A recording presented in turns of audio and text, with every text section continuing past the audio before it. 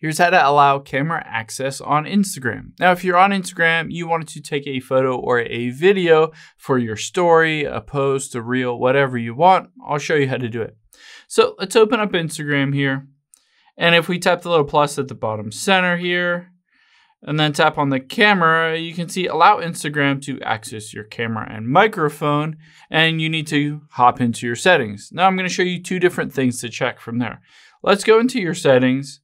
And the first thing is we're going to choose screen time towards the bottom.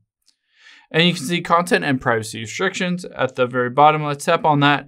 I'm just going to toggle this off because sometimes this prevents you from being able to use your camera within various apps. So toggle that off, and then next we'll go back, and we will just scroll down until we find Instagram on this list. Tap on Instagram. And you're going to toggle on two things. One is, of course, camera, because you want to allow camera access, but also microphone as well. Let's toggle on microphone because if you're recording any kind of video, you need the audio as well.